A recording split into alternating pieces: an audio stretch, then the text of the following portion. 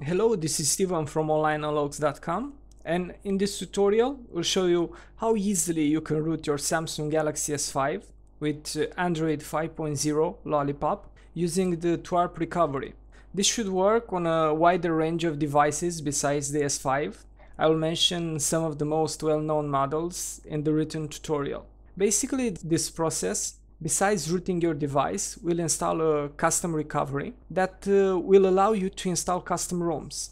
I'll be using the TWRP recovery or the TeamWin recovery because it supports a wider range of devices and seems it has faster updates, but exactly the same process can be done using clockwork mode recovery. As you've seen, I already downloaded the latest version of Odin. And now I'm going to download the proper version of TWRP recovery for my device. It's a Galaxy S5 European version, so I will use the Samsung Galaxy S5 Qualcomm file. Same recovery should work for all Qualcomm chipset S5 like the T-Mobile S5 or the Canadian versions. Since I will be flashing the recovery using Odin, I will download the file with the TAR extension. Just need to open Odin and select the file you downloaded, the recovery one, in the AP field.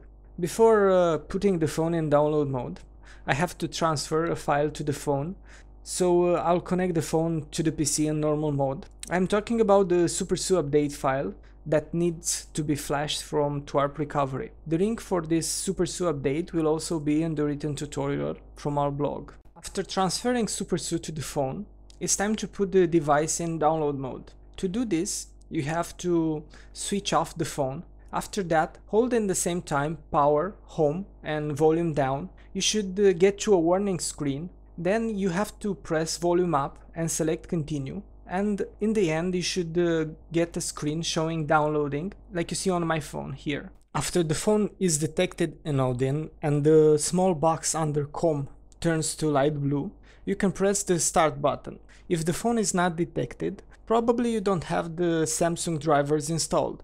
I have not shown how to install here because I presumed most of you have them installed already, but I put a link of the drivers in the written tutorial. After you see pass in Odin and the phone wants to switch on, I recommend to remove the battery, put it back and put directly in recovery mode. Do not let it to turn on.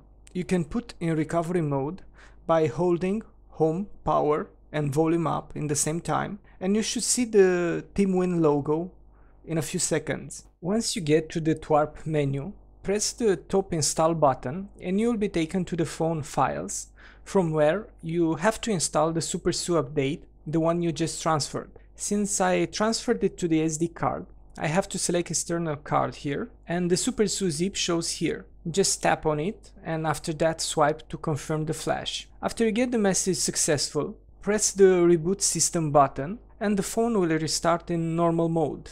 Basically, when the phone is on, will be rooted, so technically the tutorial is over, but we'll do a verification to confirm that the root has worked properly.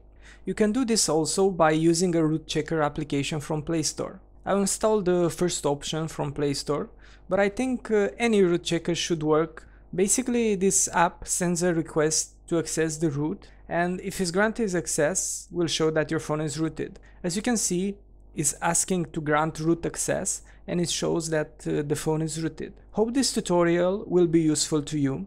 If you tested on other phone models, please write a comment if it works, and if it's not working, we'll do our best to help you. If you need to unlock your Android device, you can get the best prices and only professional services from onlineunlocks.com. Thank you.